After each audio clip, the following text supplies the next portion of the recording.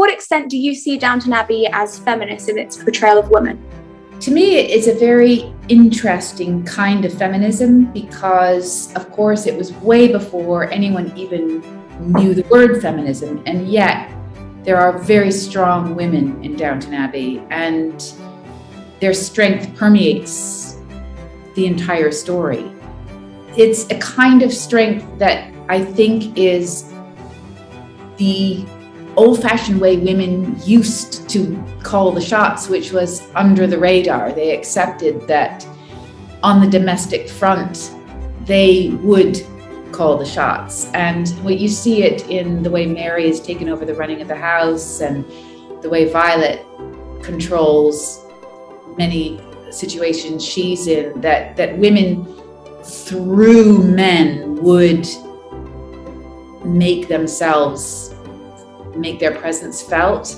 So for me, it's an interesting look at an old kind of version of a strong woman.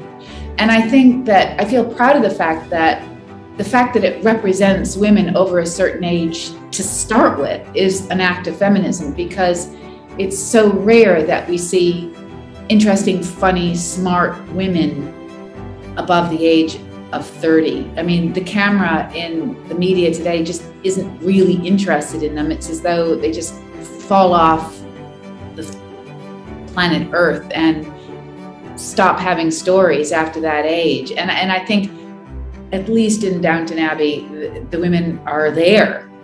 So for that, I'm eternally grateful. Yeah, definitely. That's so true. Now, tell me, what does it mean to be feminist? For me, it's a very strong and important word, because you align yourself with a history of women realizing that there is a need to fight for the right to have an equal voice. A woman's point of view is an important one to consider in any kind of negotiation or discussion. I'm not saying it's the only one, but it is a very important one. And when you get to the point where you have a society where that is silenced, it's a society that is not functioning healthfully and cannot really endure. And I think we're in, of course, a very terrifying period where a lot of the things that we fought for as women are now under threat once again. It's hard to believe.